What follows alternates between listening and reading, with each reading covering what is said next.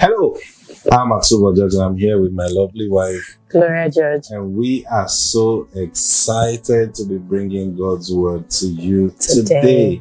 Hey, I know we've been a blessing because what we're doing is deliberate. Yeah. We're not just doing it for doing sake. The Lord commanded us to do this. Yeah. And we are doing it willingly. Yes. Because we know there is something in our lives and in our journey that will be a blessing to you. And the purpose of these things that we're sharing with you is this. It's for you to take in and go back to the Lord. That's what information does to you.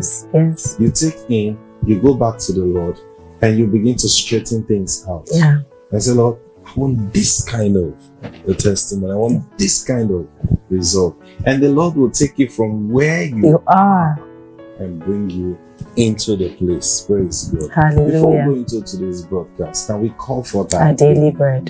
Praise God. Hallelujah. Join us right now in faith as we make this demand. Say, Father, I demand right now for my daily bread. It is coming to me now. It's coming to me now. In Jesus' name. In Jesus' name. Amen. Amen. Praise God. Hallelujah.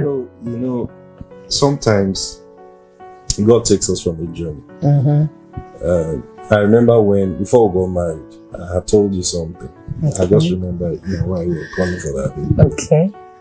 I told you, I said, listen, now, I don't have all the money in the world.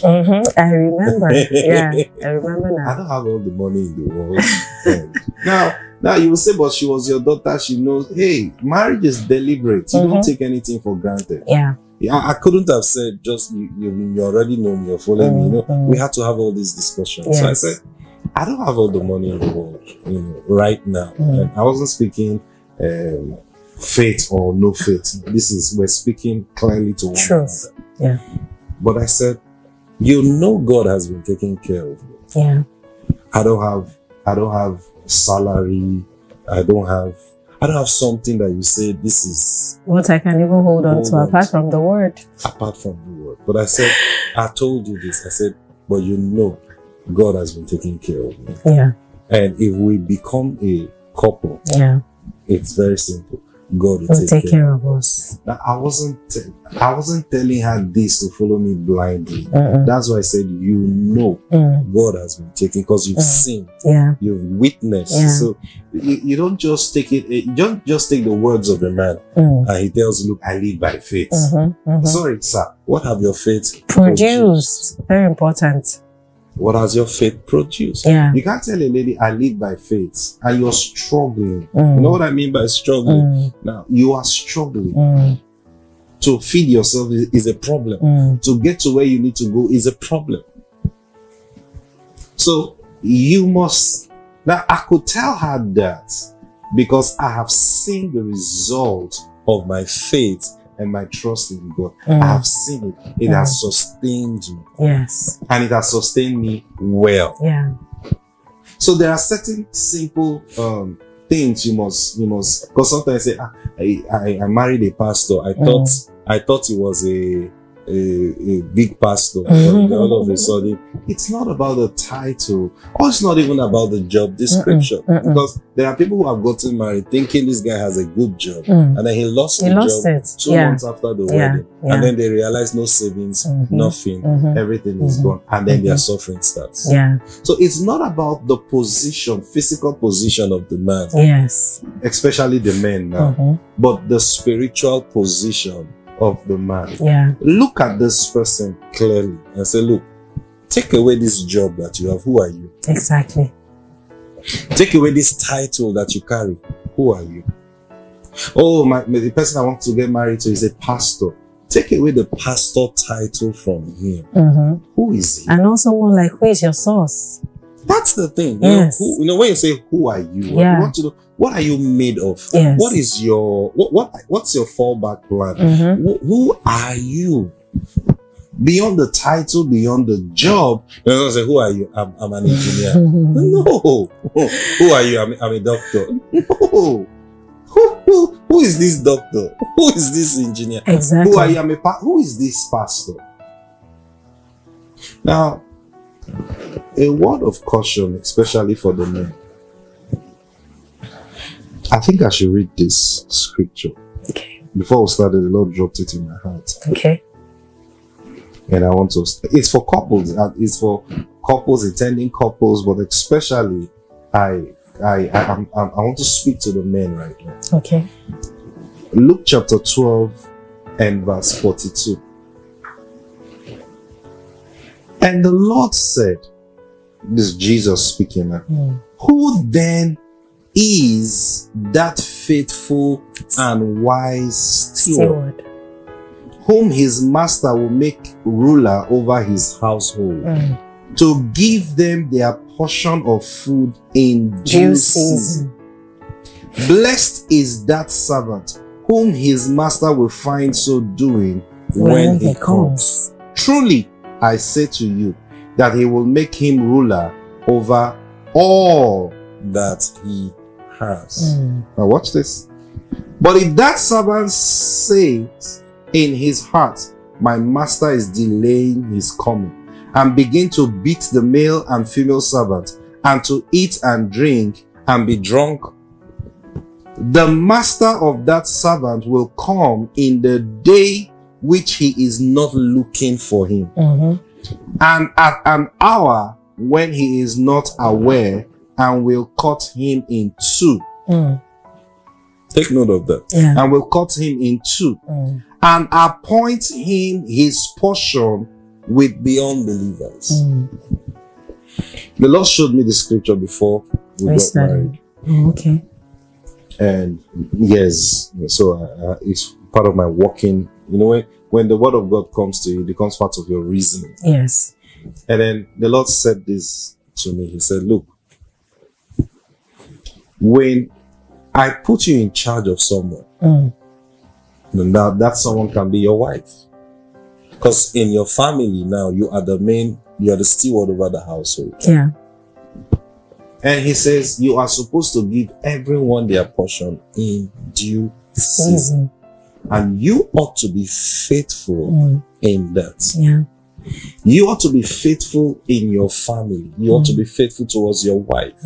Now, faithful in the sense of, now, sometimes people think faithfulness is all about, I've not cheated on you, I'm not going to follow another woman. Faithfulness is beyond that. That's just one. But if you're really faithful, everything will be taken care of. Faithfulness is seeing to it that whatever need you have, I'll be able to match it. Emotional needs, financial needs, whatever comes up that will come up, I'll be able to match it. Now, either I match it by what it takes, basically, or I'll match it by wisdom. The word. Because sometimes it's not money people need. Sometimes people need wisdom. Yeah. So sometimes, like I don't understand. My wife is troubling me every time. Money. Now the question is, are you a faithful steward? And then the part that got my attention was when God says, when Jesus said, if he begins to think that the master is delaying his coming, I'll tell you exactly how the Lord explained this to me. Okay. Now you're in a relationship. You want to get married to this person. You're sincere in your heart. And you're waiting for things to work out well so that you guys will get married. But somehow, you've not been able to put yourself together. And then you now tell yourself that. Now you've told yourself that, look, let's have a chaste relationship. No sex, no all this stuff. And then you're now like, when you met this person, you'll tell yourself, max 6 months we get married. And then 6 months come, nothing is happening. 1 year, and then it's dragging. And then you now start thinking in your heart that, this thing is not working. So let's start doing what we're not supposed to do. He says that if you believe that God have made you in charge of that relationship, I'm telling you how the Lord explained this scripture to me when relationship is concerned. If you think that God is not, the master is delaying, meanwhile he has put you in charge of that relationship, and then you now start doing what you're not supposed to. The master, because the Lord told me, say, look, even in marriage, he will come and do inspection. Of course. He will come and do inspection. Yeah. Before you get married, you believe this relationship is of God, he will come for inspection. And he doesn't announce when he comes. At all. He will come. And when he comes and realize you are not being a faithful steward. Oh boy. Now, this, I mean, when I saw this, I was like, oh, watch this. It says, oh, thank you, Lord Jesus.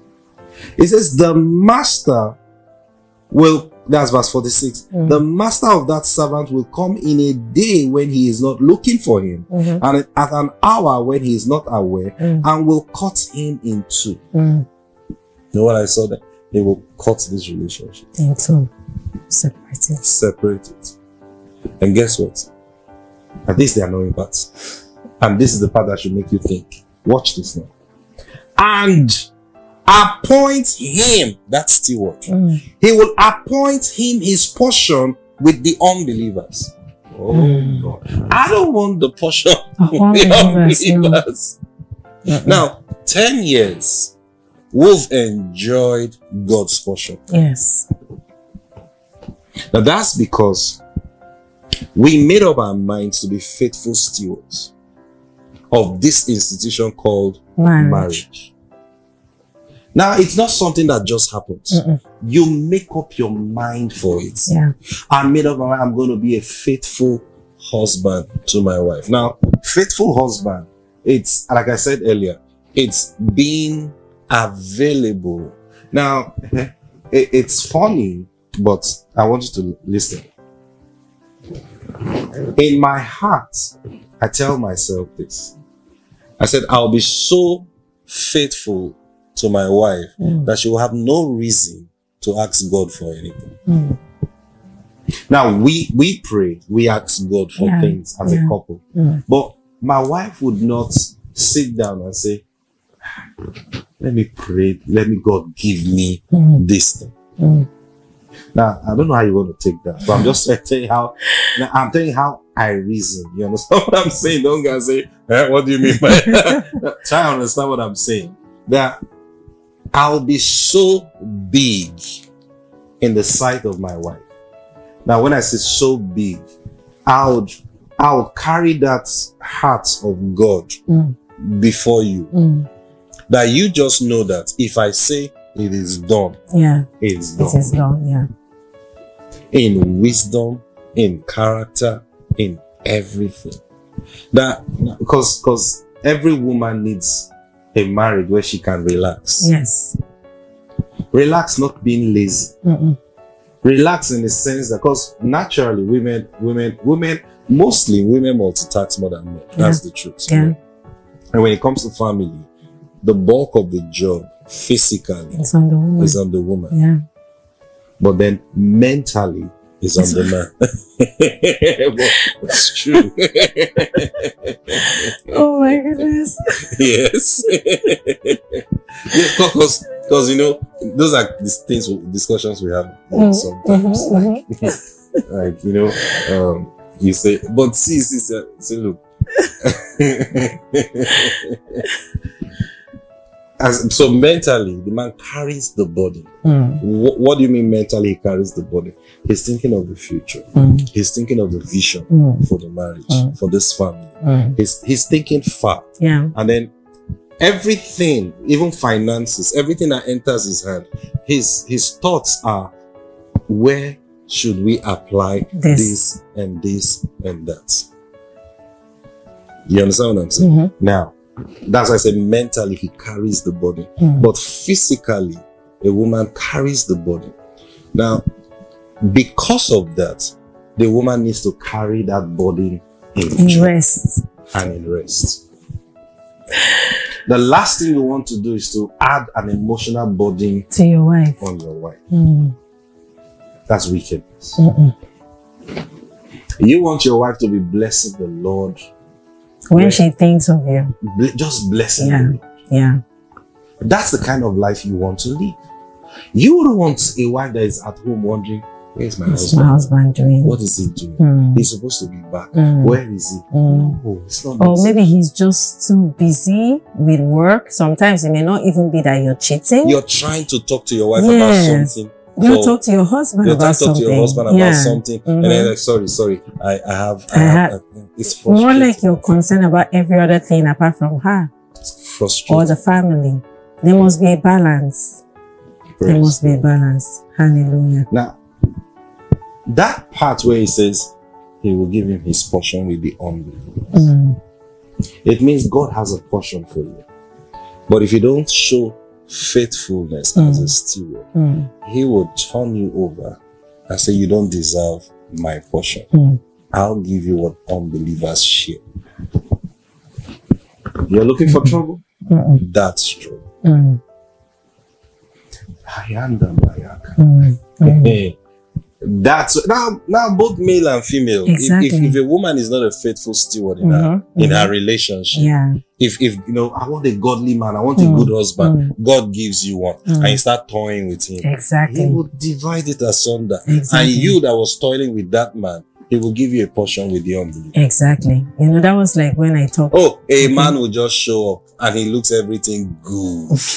You think, wow, this is the one. And you rush to get married.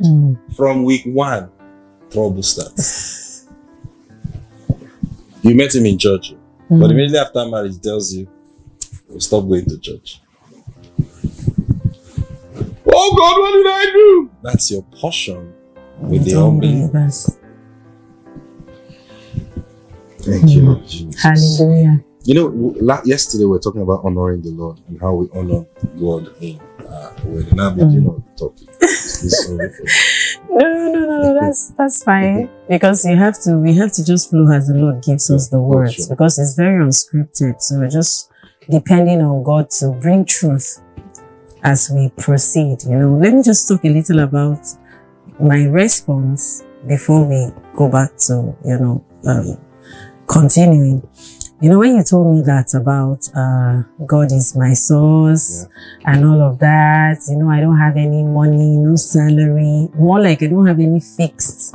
You know, like somehow in a marriage or somehow a woman would just want to like, okay, maybe judge the man based on what he has physically. Yes, so that's what you were trying to draw my attention to. Like, you know, it's not like I have one job, because actually some people also talk to me about it. It's not like your husband has a church. You know, we run in ministry. We are God's servants in ministry.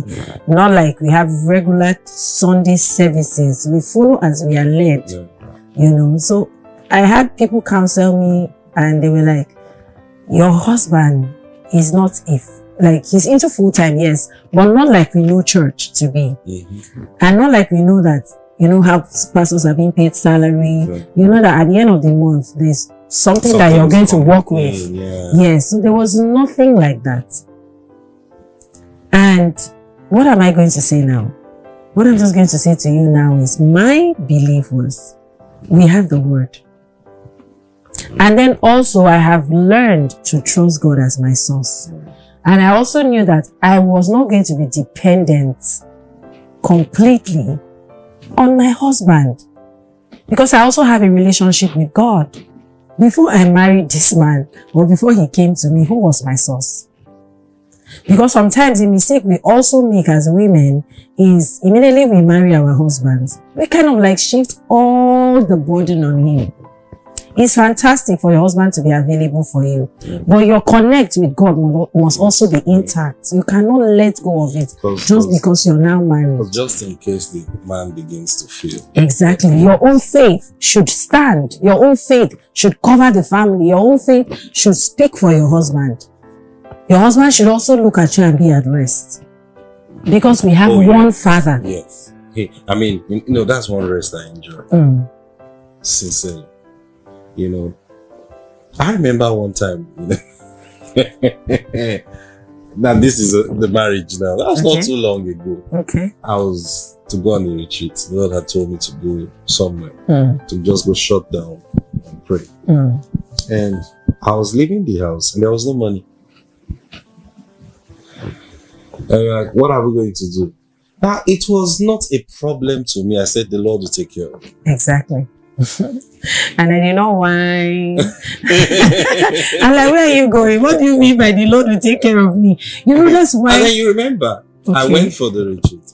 And then someone called you and said the Lord instructed her to send her tithe to you. And that was a lot of money.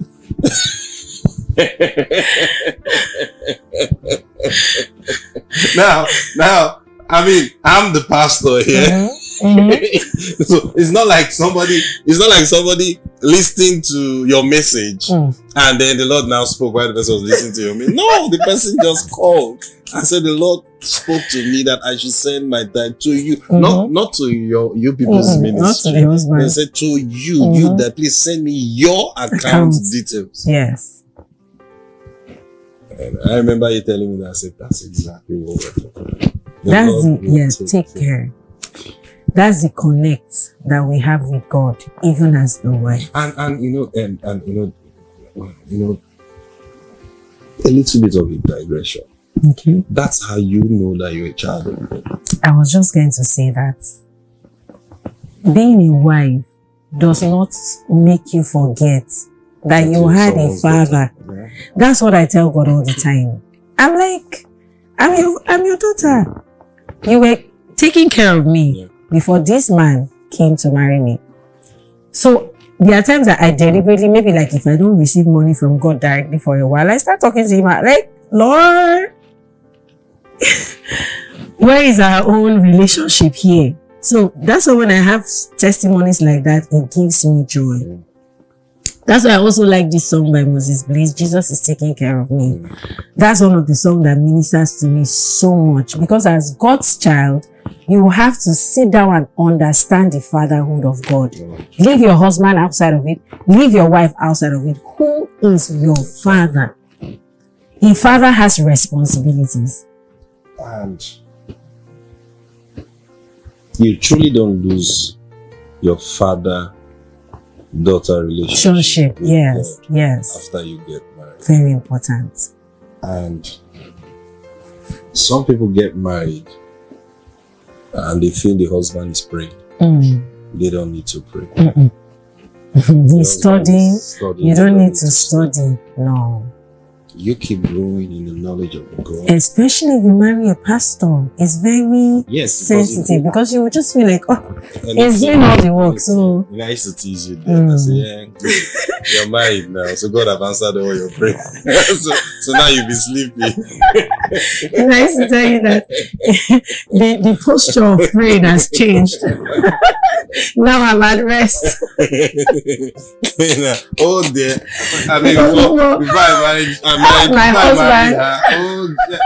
No, you need to hear her pray. Oh, and I noticed after I got married, I said, babe, you don't used to pray like that. Like, oh, God have answered all your prayers. I'm like, the mood changed. The method changed. Praise God. Hallelujah. But you don't lose your you don't. Very relationship with your father. You don't. In the marriage, because he's supposed to be guiding you. Yeah. You need his voice. You need his word. You need his comfort. Because sometimes your husband will not be there. Yeah. He will not always be. No matter how available he says he's going to be, he will not always be available. But when you have God, then you have everything, including your husband. Hallelujah. Our time is up. Oh, dear. Oh, we bless God. Can we just pray? Father, we thank you. Thank you, Lord. Our desire is to see solid families. Amen. Our desire is to see believers standing strong in you. Yes, Lord. So we pray right now for everyone that is watching and listening to us. Amen. Solidify their feet. Solidify where they stand. Amen. In the name of the Lord Jesus Christ. Amen. Amen. Amen. God bless you. We'll see you tomorrow.